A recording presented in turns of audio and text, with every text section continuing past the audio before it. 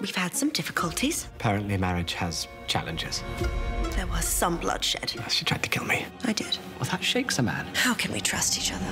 Faith. Annoying answer. Agreed. And something I really love about The Great is how, you know, it's rooted in history, but it still takes a life of its own and goes in these wild directions. And I'd love to know, did you guys both familiarize yourselves with the historical events at all, like while shooting, or did you kind of just try to keep it within the script?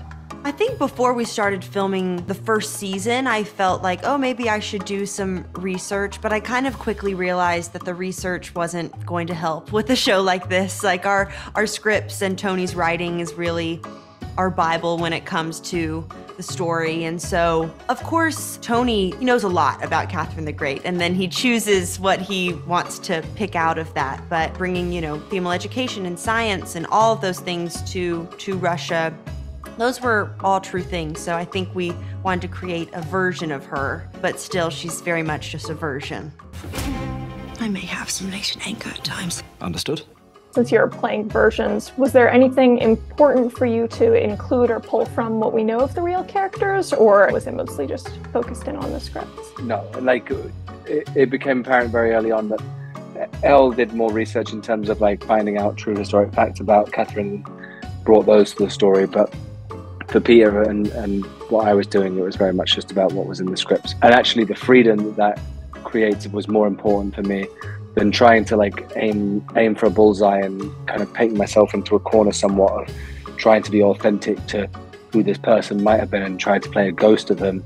It was more freeing and better for our story and this style of show to not fill my brain with all of that and just go, all right, I can do anything and go anywhere, and that's what gave me the freedom. The memorization is very extensive and like hardcore for us because we do have to be kind of period or punctuation has to be perfect, and each word, you know, we don't stray from the dialogue in that sense. But emotionally and how we want to perform it and block the scenes, we have complete freedom. We can really do whatever we want. So for me, I have an English accent, so that changes the rhythm altogether. I think Tony writes really well for an English accent, especially for this tone, it works. But I think normally if a scene's not working, it normally needs to go faster. Or at least, you know, you have the first couple takes to really figure out what the scene is, and we're like, okay, we know the emotional beats of the scene, and now let's take out all the beats, and like, because we already know it, so let's just bring it up to speed.